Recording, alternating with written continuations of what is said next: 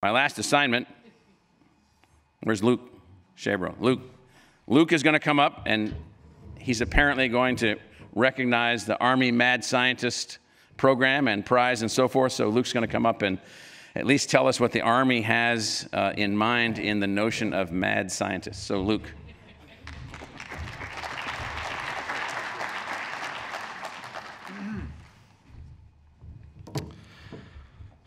Jack, can we get some overwatch on the two smaller compounds to the east? AN-41's voice came over the helmet comms, but he was watching her face. She was speaking, but her mouth never moved. The voice was completely computer-generated, but sounded just like her. Crazy.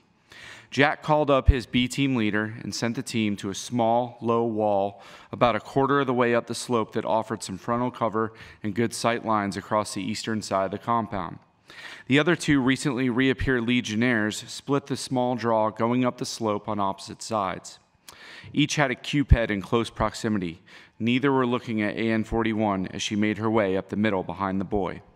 Jack was trying to figure out why the Legionnaires chose to take this detour to check on this kid's two sisters when he heard a computer-generated alert in his comms. Take cover, take cover. In the age of network sensors and weapon systems, everything happens at a speed humans are not built to manage.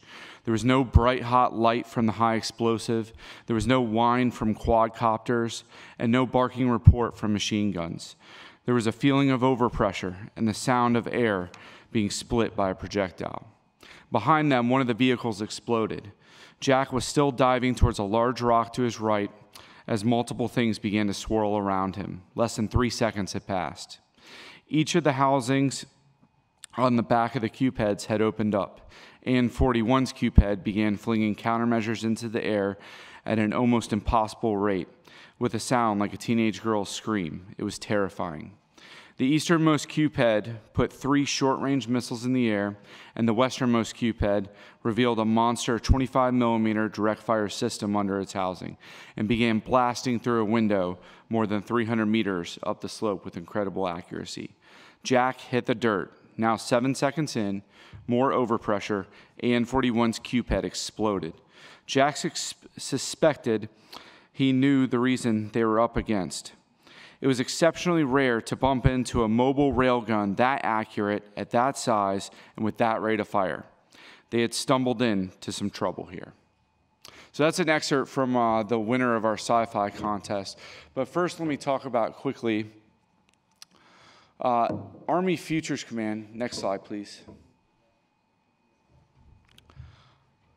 Army Futures Command was founded as a way to transform the Army.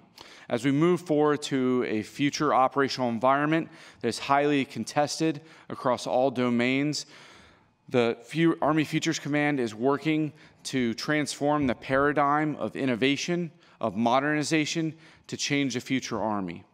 Now, a very small part of that is the Mad Scientist Initiative, which is the program that I work under, which spans across Army Futures Command and TRADOC in order to have a continuum of the future operational environment. And the way in which we look and envision the future operational environment is through a number of different ways. We have vehicles such as contests, writing contests, conferences. We recently partnered last week with the University of Texas, Austin, to have a conference on the disruption and future operational environment. But another way that we look at it is through storytelling. And storytelling is one of the most important ways in which we can envision the future. I can give you a lot of white papers and research papers, and all of it will be extremely interesting. But storytelling changes your paradigm, changes your viewpoint towards the future. And it allows you to contextualize. What do the soldiers of that time frame feel like? What does the equipment around them look like? What does the battlefield feel and smell like?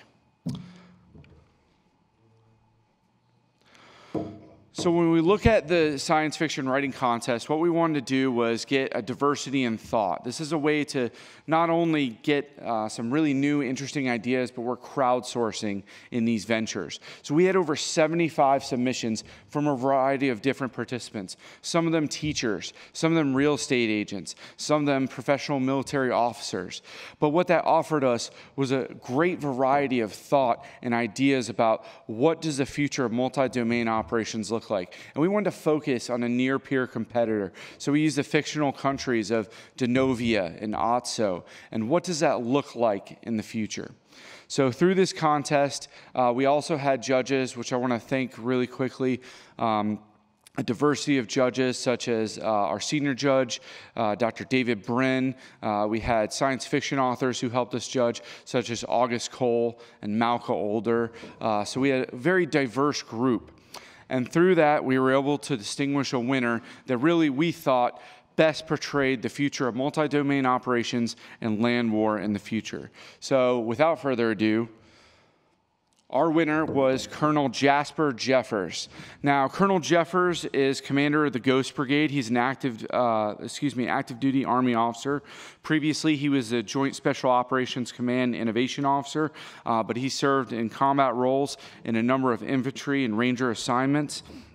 And we are extremely thankful to Colonel Jeffers.